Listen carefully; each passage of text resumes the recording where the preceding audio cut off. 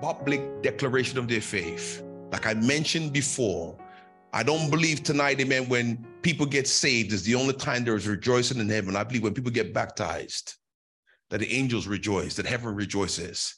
And tonight, listen to me, the church ought to rejoice because it is a wonderful and a powerful, powerful thing. Tonight, we want to look at what I've called the beauty of baptism. And we want to look at it for the life of an Ethiopian eunuch. He has no name.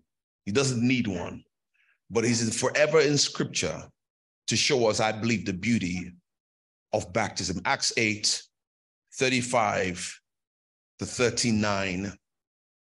Let's read. The Bible says, then Philip, who's here with us tonight, opened his mouth and beginning at this scripture, preached Jesus to him. Now, as they went down the road, they came to some water, and the eunuch said, see, here is water. What hinders me being baptized? Then Philip said, if you believe with all your heart, you may. And he answered and said, I believe that Jesus Christ is the Son of God. So he commanded the chariot to stand still, and both Philip and the eunuch went down into the water, and he baptized him. Verse 39, now when he had come up out of the water, the Spirit of the Lord caught Philip away, so that the eunuch saw him no more, and he went on his way rejoicing. Hallelujah. Can we pray tonight and ask God to bless the preaching of his word? Father, we thank you tonight for all you're going to do in this place. Father, we thank you tonight, Lord, Father God, for Brock and Brittany. We thank you, Lord, tonight for all you're doing in this church, in their lives. I'm asking God tonight for anyone who's not saved. God, tonight, as the eunuch went away rejoicing, I pray they would know the joy of salvation. God, that they would commit themselves to you. God, they would respond to your call by the Holy Ghost. Father, tonight, I'm praying again for the church. Speak to the church tonight. Oh God, let's continue to grow in your word. I pray, Lord, your preparation of our lives.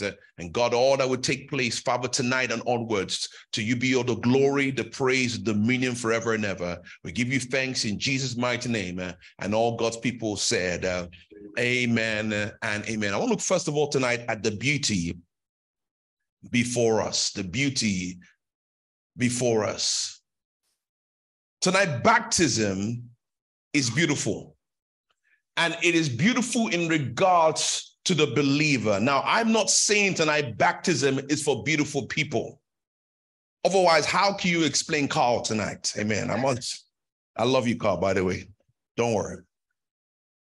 But tonight, it is a beautiful picture of what has happened in the heart of a person who trusts in Jesus Christ as their Lord and their Savior. I believe tonight, amen, the most beautiful and the most wonderful thing that ever happened in this church doesn't take place in that pool. I believe tonight, amen, the most beautiful and the most wonderful thing that happened in this church, amen, doesn't happen in this building. I believe tonight the most beautiful thing and the most powerful thing that happened in this church does not even happen in this altar. I believe tonight, amen, the most beautiful thing and the most powerful thing that happens in this church happens in the human heart of a man or a woman, a boy or a girl who accepts Jesus as their Lord and their only Savior tonight. That is the most beautiful, that is the most attractive, and that is the most powerful thing that can happen to an individual tonight. Because listen to me tonight, salvation is a matter of the heart. Church, you cannot see it in somebody's eyes. Just like you see that their eyes are blue or gray or brown tonight, amen. You cannot even hear it really in somebody's speech because people can say what they want to say tonight, amen. But God has left a wonderful picture for us.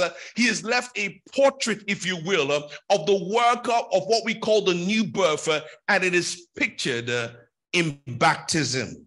Now tonight, there is so much confusion today when we speak about baptism. So much debate about several things.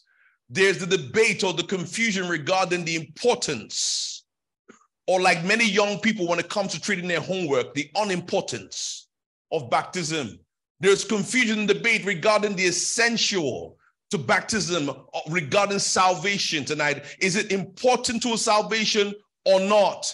People wonder tonight, amen, is this something that is done immediately? Or like my sister, amen, back in the day, Janet Jackson said, let's wait a while, amen. That it's something, amen, that we do after, amen, or we have to wait a while before we do so. It is something tonight that babies do, or is it like only adults only? Is it something, amen, that you pour on people's head, you sprinkle over their body, or is it immersion? Tonight, all these questions, I believe, can be answered emphatically in our text. So let's consider tonight keeping things beautiful, because I want to look very quickly tonight at 5 important facts regarding baptism that I believe tonight keep it beautiful. The first fact is this: I believe baptism is a symbol, not a sacrament. It is a symbol, it is not a sacrament. Sacrament, by definition, means of receiving the grace of God, and it is something we do as a religious ritual that shows that we are saved, that we are born again. That it's something that we do as a ritual that we have received the blessing of salvation. The Roman Catholic Church teaches that there are 7 sacraments: baptism, communion, Holy Communion, confession, marriage, holy orders, and the anointing of the sick. And I have a serious problem with that. Number one tonight, church, that we understand, grace tonight is something that is not that happens by outward symbol tonight. Grace tonight is not, amen, some ritual tonight. Grace tonight, amen, is something, amen, that it is necessary for salvation, because the Bible tells us tonight, church, you and I are not saved by works. We are saved by the grace of God tonight. Grace tonight, amen, is the blessing of God. It is freely given to those who do not deserve it tonight. Otherwise, it would not be grace. Second of all, tonight, amen, of all the things, amen, that Jesus showed us by way of exampleship, or by way you could use of a sacrament tonight, there are only 2 that he partook in tonight, and that is our communion and water baptism. And both, amen, he led in the exampleship. In other words, tonight, he demonstrated, amen, this is how it should be done. This is what it should be done. In other words, tonight, amen, he's telling us to do something tonight that he himself has already done. See, some believe tonight that this act of baptism is what saves you. But in verse 37 of our text, the Bible says, then Philip said, if you believe with all your heart, you may. And the Ethiopian eunuch answered and said, I believe that Jesus Christ is the Son of God. So we see tonight, amen, here is a man who believes, then he's baptized. We see in the very birth of the church in Acts chapter 2 verse 41, the Bible says, then they that gladly received his word. This is after Peter preached, that were baptized, and the same day 3,000 were added unto them. On the same day, they were added unto them about 3,000 souls. So we see, first of all, there was a receiving, then, amen, there was a baptism. There was a believing, then there was a baptism. Acts 16, we find the Philippian jailer. The Bible tells us Paul is with this man, and he's speaking to the Philippian jailer, and the man asks Paul, what must I do to be saved? Now, Paul is going to answer this whole issue. And tonight, amen, this is something tonight that's going to be written and recorded for all of eternity. And Paul replies in verse 31. He says, and they said, believe on the Lord Jesus Christ, and you shall be saved, and your household. And if you read your Bible, you find that later on this man is baptized. And I've said all of that to say this tonight, church. Baptism is a symbol. It is not a sacrament. Now, what does it symbolize tonight? It symbolizes the death, the burial, and the resurrection of Jesus Christ. Here is somebody tonight, they have been saved, they have been born again, they have given their life to Christ. The next step tonight, the next order of business, you can say, is for that person to be baptized. I want to ask you a question tonight, church. Why do you bury somebody? To kill them? Or is it because they're already dead? Why do you put a soldier in a uniform? To make him a soldier? Or is he already a soldier tonight? Why do you put on a wedding ring tonight? To make somebody married? Or are they married tonight? Why do we baptize people today in this pool? To save them, or because they have been saved? Tonight, listen to me, church. What will happen in this pool tonight is a symbol not a sacrament. Second of all, tonight, baptism is for believers and not babies. Nowhere in scripture will you find a baby being baptized. It is not there. If you find it, I'll give you my car. Some of you go be looking very good, right? Some of you take your biro and begin to write it on there, try to print it. It is simply not there. The Bible says tonight, amen, that you have to believe with all your heart.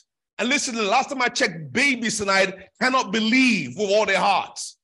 In fact, tonight, babies cannot even say, I believe with all my heart.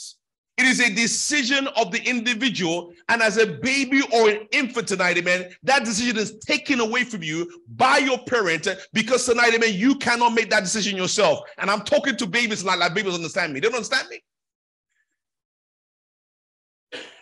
Now, I believe tonight that babies and small children are safe, but they're not saved. I'll say that again. Babies and small children are safe, but they're not saved. King David has a baby. The baby is sick. You know the Bible tonight. The Bible tells us David wept. David fasted. David prayed for this baby. David cried out to God. David lay on the floor, amen, crying out to God, weeping. God, have mercy. God, save this baby. God, move upon the baby. If you know your Bible tonight, you know the baby died. Baby died, and David fixes up himself, washes, sits down and begins to eat. And his servants are wondering, what's going on, David? And David says, listen, when the baby was alive, there was a chance that he could live. But now the baby is dead. There's nothing I could do. He can't come to me, but I can go one day, go to him. And tonight, amen, he's making a statement tonight, church. I believe, amen, of the character of our God. You see tonight, amen, the Bible teaches that any young one who dies under the age of accountability tonight passes through, amen, you could say the cradle of safety directly into the arms of the Lord Jesus Christ. And I thank God tonight, especially tonight, when you think about the amount of precious babies tonight who have died because of abortion tonight. They've gone straight into the presence of God. They weren't saved, but they were safe. It was C.H. Spurgeon, who I like very much. He's called the Prince of Preachers. One day in a public debate, a man is debating Spurgeon regarding infant baptism. The man began to lay down the ground rules. It's going to work like this. I'm going to give you my scripture regarding why I believe it's biblical for infants to be baptized. And you can give others and give me your scripture why you believe that infants should not be baptized, and let people decide how things are going to go. And Spurgeon goes, not a problem, it's fine. The man goes, okay, here it goes. I'm going to give you my scripture that I believe that supports infant baptism. And the man goes, here it is. To suffer the little children to come unto me, for such is of the kingdom of God. Spurgeon goes, okay, here is my scripture. It's found in Job chapter 1, verse 1. There lived a man in the land of Uz whose name was Job. The man goes, what kind of nonsense is this? What does that have to do with infant baptism? Spurgeon says about the same as your scripture has to do with infant baptism.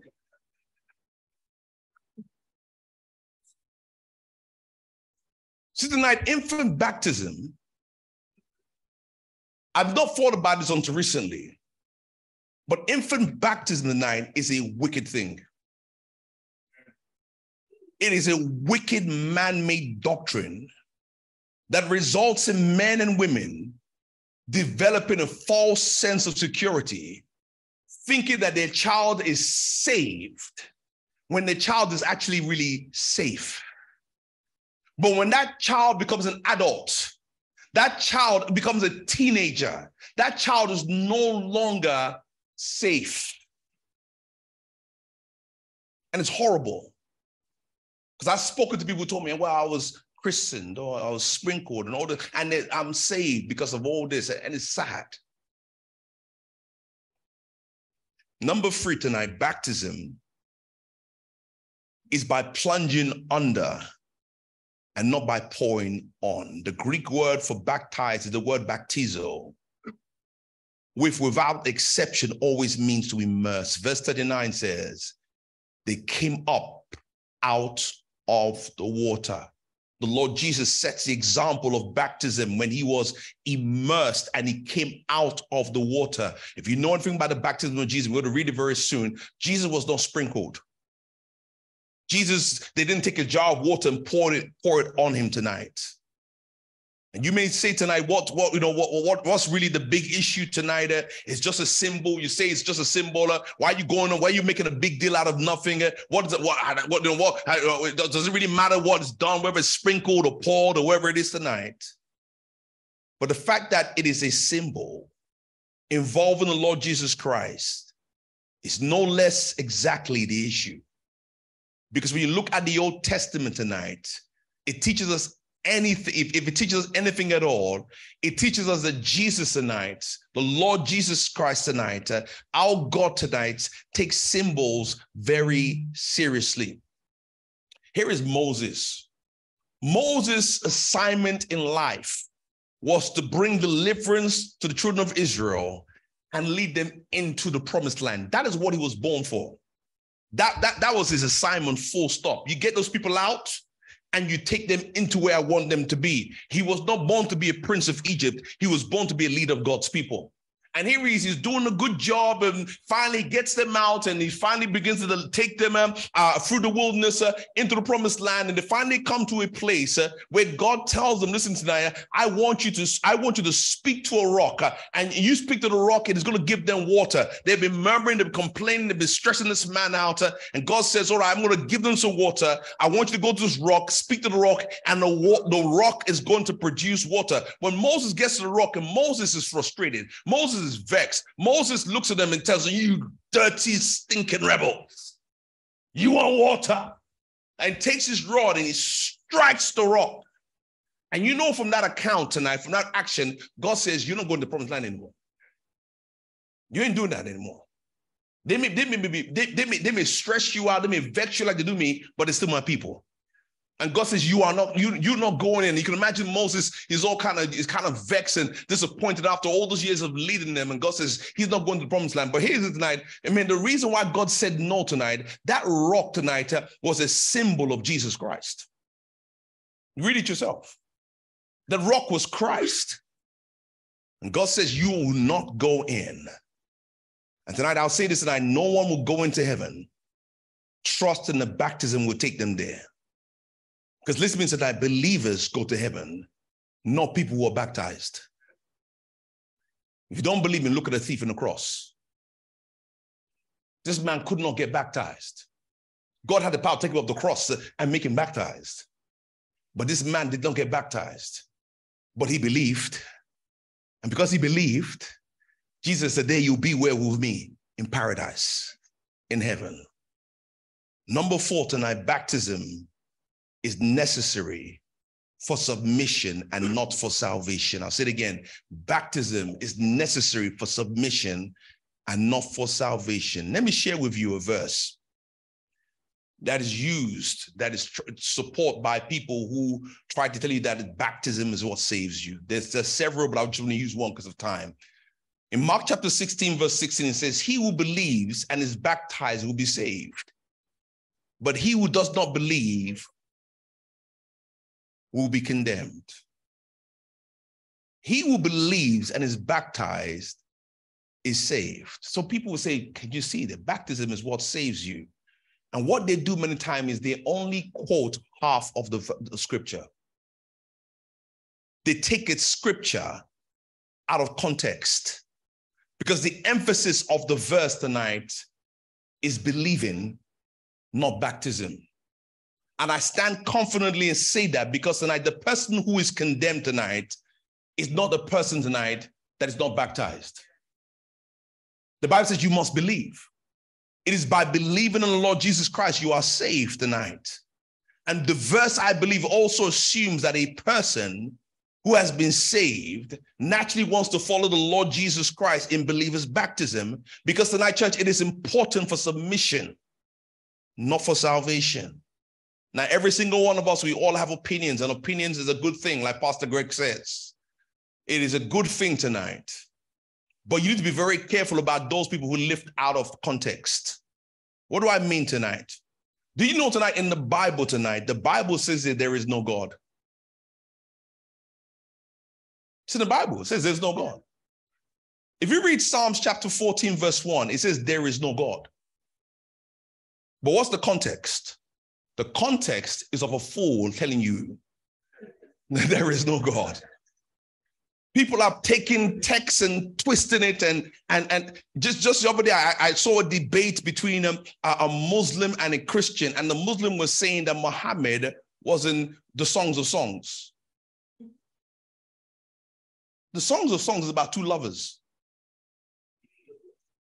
Let me not skip our thing. I'm like, somebody's smoking some good crack, but never mind. It's like, it's just, of all the places you see Muhammad is in the Bible, he's in Songs of Songs. Okay, let me live in it. But anyway, to cut a long story short, the Muslim got waka. It was bad. It was bad. Amen. So here's Jesus tonight. Jesus is saying tonight, if you're serious about him, you make your decision to follow him a public one. And the Bible's model for this is baptism. In Matthew chapter 3, verse 14 to 15, it says these words, then Jesus came from Galilee to John at the Jordan to be baptized by John. Now listen to me. There are so many people there at that time. It wasn't just Jesus and John. You read the context of it. There's people, because people were getting baptized by John. And John tried to prevent him, saying, I need to be baptized by you, and you are coming to me? But Jesus answered and said to him, permit it to so now, for thus it is fitting for us to fulfill all righteousness. Then he allowed him. Jesus tonight set the example. Now the question is this, did Jesus need to be baptized? No. But what he was doing tonight, church, he was setting an example for us. He was submitted himself as an example so you and I would submit ourselves. In fact, if you know a little bit of Bible history tonight, you know in the first century tonight, you were not persecuted for being saved. You were persecuted for being baptized. The moment you are going to get baptized, people will be standing by the river or wherever it was, or they'll be standing there and they begin to jeer, and they begin to curse. Sometimes they begin to throw things. And the moment you come out of that water, straight away, you'll be persecuted and sometimes even killed, because you made a public stand that you want to follow Jesus. Tonight, church, it is important in showing God that you are serious when you get baptized. And the more reason you can come up with to not to get baptized tonight really shows you more reason why you should get baptized, because it shows that you are serious. When we were in South Africa, there was a young lady that got saved. Her name was Amanda, still in church. And Amanda was afraid. She was petrified of water. I mean, I don't know how she watched. Petrified of water. But Amanda, if you see this, forgive me, sis. But you know it's true. But petrified of water. Petrified. So much so that when we baptized her, I kid you not, when she got in the water, she was screaming. I mean, the water wasn't cold. It was nice and warm like that one is. Brittany, you can put your hand in it, it's nice and warm. You're screaming on top of her voice, like screaming, sinner. And upon your confession in face, I'm not baptizing in the Father. And I went, as soon as we did this, and she came up, I kid you not, she's like, boing. She literally bounced out of the water. I mean, just jumped out, leaped out, bang. Now, what was powerful about this is everybody knew Amanda was afraid of water. I mean, everybody, her family members, anybody who knew her, this girl is afraid. If there's a phobia for water, find it, that was Amanda. Afraid of water. But listen to me, she proved she was serious about Jesus because she got baptized in water. She proved it. Number 5, and we're going to pray. I believe tonight from scripture, baptism should be, it ought to be done immediately after salvation. It ought to be. Not sometime after. Now, there's nothing wrong per se. You don't have to per se, but it ought to be done immediately after, as soon as possible. In fact, before I go on tonight, I'll say this. I believe some people would be serving God today and saved if they'd done it straight after. It really would have. Tonight, baptism is the next step in obedience after you get saved. In fact, it is the first of many steps of obedience. And I believe tonight, amen, when you get saved, the hard part is already done. This is simple. This is my kids would say when they're smaller, easy peasy Japanesey. Simple. This is as easy as you can get. The hardest part is when you pray to receive Christ your Lord and Savior. That was the hard part. This is so simple. Listen, when you pray to receive Jesus as your Lord and your Savior, God did for you what you could not do for yourself. When you get baptized, you now do for God what he wants you to do for him. This is simple as can be. So here's the thing. Today, I believe that not every, but many people, in fact, our generation is what I call long-term people. We're long-terms in so many areas of life, and not much more than baptism. Because when it's time to get baptized, people say, I'm not sure. I'm not ready. I need to prove myself. Well, in our text, this man, fresh, just got the gospel, just heard the gospel, just got saved. And in Acts 8:36, he said these words, now when they went down the road, they came to some water, and the eunuch said, see, here is water. What hinders me from being baptized? As we would say back in the day, before I got saved, he said, here's the water. Come we go. Let's do it now. Let's get baptized. I'm ready. He's not saying, let me go and deliberate. I'm going to think about this. Well, the Bible says, you better count the costs. Right? He's not coming with all these excuses you and I come up with. He's ready, steady, let's go. Sometimes you hear people in the church saying, you know what, we shouldn't, you shouldn't baptize them yet. Let's just come and check them out. Just make sure they got the goods. Make sure they're ready, like you were. Right? Because tonight, anytime you see someone being baptized in the Bible, it is immediately after salvation. Do your own Bible studies there. Anytime somebody got baptized, they had just recently got saved and they're ready. I know people, the moment they got saved and they heard about baptism in the Bible, they say, Pastor, take me home. They go home. They went into, they run the bath. Baptizing me, I'm ready. And because of all these excuses, why we can't, why we shouldn't, why we're not ready, why we need to make sure this is right and make sure that is right. The reality is tonight, church, you can watch new converts for a couple of years and still not be really sure whether they did get it or not. If you don't believe me, the amount of people, even last week, they thought to myself, am I saved? Am I not saved? I'm not sure.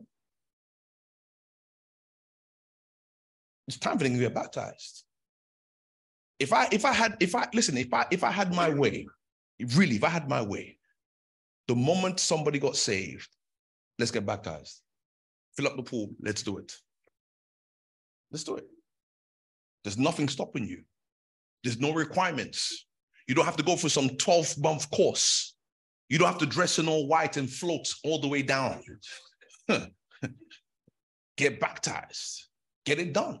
Don't waste any more of God's good time. Just do what God has told you to do.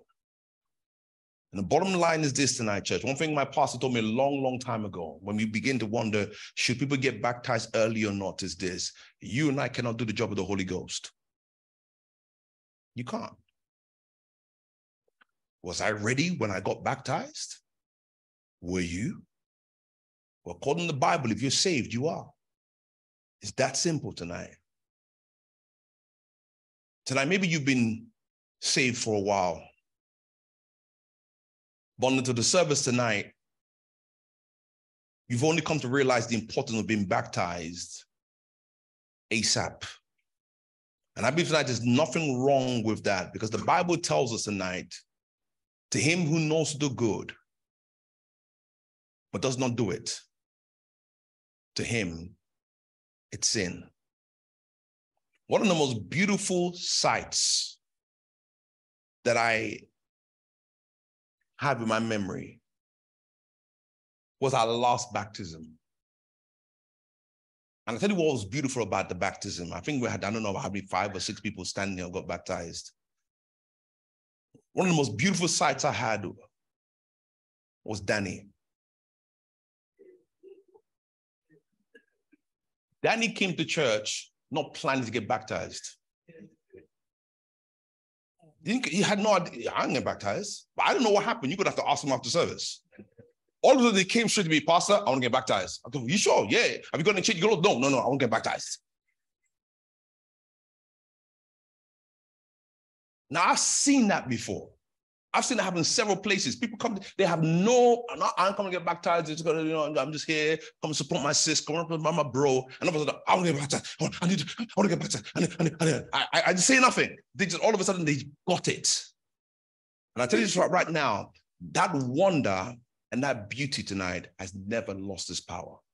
It is the most beautiful, beautiful sight when somebody realizes, oh God, I'm serious about you. I want to serve you. I haven't got it together, but with your help, I'm going to make it through tonight, amen. We serve a faithful God who's going to help some precious people make it through tonight. Let's bow our heads and close our eyes at this place, amen.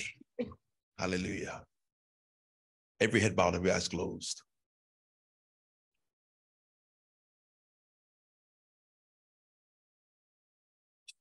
Praise God. Tonight, maybe you're in this building, and I don't know tonight, but God knows and you know tonight. Maybe you're here tonight, and you realize tonight you've been depending upon your christening or your infant so-called baptism for your salvation. That because you were christened as a child, because water was poured upon you as a young man or young woman tonight, you look at that as a sign that you are right with God. Tonight, can I declare to you, you need to be born again? Because all you got that day was wet. You need to be saved from your sins. Then you get baptized. You need to accept Christ as your savior and your only way to heaven. Then you can get baptized. You need to realize that you are falling short of the glory of God and cry out for mercy. Then you get baptized.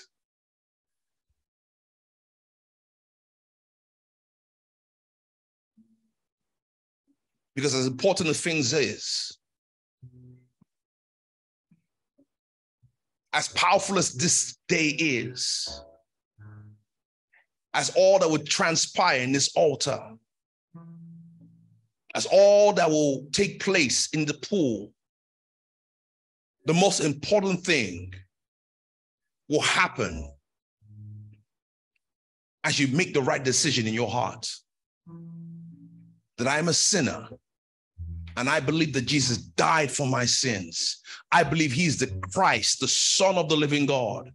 Tonight, I want him to forgive me of my sins. That is the most powerful and the most beautiful thing that can take place in a human heart. Maybe you're here tonight and you say, Pastor Yussuf, I'm all right with God.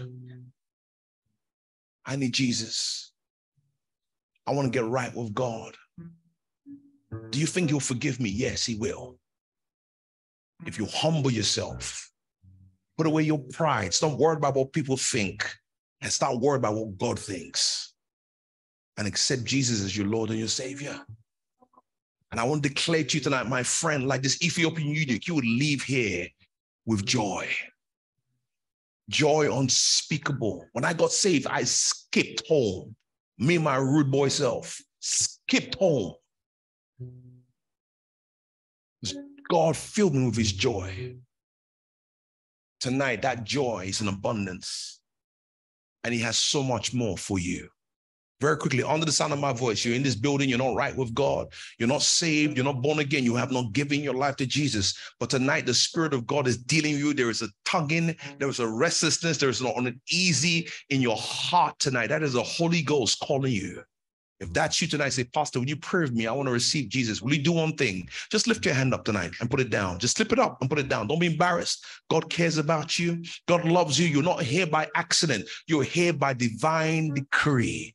God has seen fit to draw you and bring you here because he loves you and has a purpose for you, has a great destiny for you.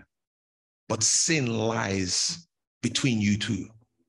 And if you turn away from your sins and turn to Jesus tonight, oh friend, tonight you're going to experience something you've never ever experienced before. Forgiveness. Quickly, under the sound of my voice, you're here. Slip your hand up. Here's my hand. Pastor, pray with me. I need Jesus. Or maybe you've backslid. You're away from God. You once were living for God. Maybe you were raised in a Christian home, in a godly home. Maybe you were once saved as a young man, a young woman. But for whatever reason tonight, you're away from God. Tonight, the Spirit of God is here and he is calling you to draw near tonight. He's calling you to draw closer tonight. He's calling you to return back to him tonight. Come on, if that's you tonight, God is calling you to recommit your life. Lift your hand up and put it down. Say, God, here's my hand tonight. I'm doing this for you. I'm not doing this for anybody else in this place. I need you, or I'm coming back home to you. Slip your hand up and put it down very quickly. Final time, I'm going to say this tonight. Tonight, the Spirit of God is all over you. You didn't lift your hand before, but you want to lift it now. The day I came to church, I didn't come to get saved. I came just for a friend. They invited me. I thought, all right, let me just come with my friends. I had no plan on. I didn't know what saved was. I couldn't even sell spades. But I heard the preacher preach, and my hands went up, and I've never been the same again. Tonight, the Spirit of God is here. Final time. You didn't lift your hand up before, but you want to lift it up now and say, here's my hand, Pastor. Pray with me. I need Jesus. Pray with me. I want to return to Jesus. If that's you, lift it up and put it down. Quickly, up and down. The Holy Spirit is here. Amen. Hallelujah.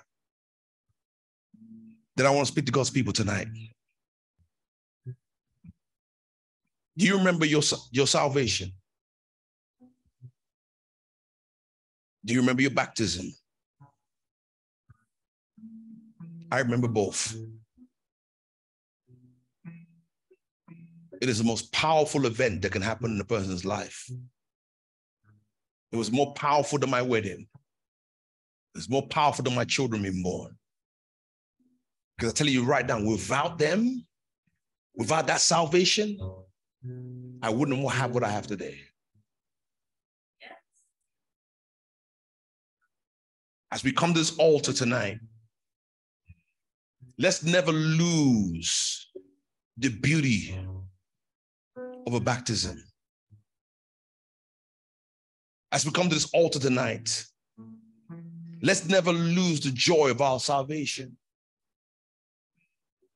As we come to this altar tonight, the most powerful thing, the most important thing that will happen is decisions that the Spirit of God has dropped in your heart that it's time to make. Let's all rise up to our feet tonight. Amen. The altar is open. Let's come and find something to pray tonight. Let's come. As God has spoken, we need to obey. As God has dealt with us, we need to reply tonight. Let's come and find somewhere and pray. Find somewhere and speak to our God tonight. Find somewhere and begin to do business with God tonight. The beauty of baptism. It is such a beautiful thing.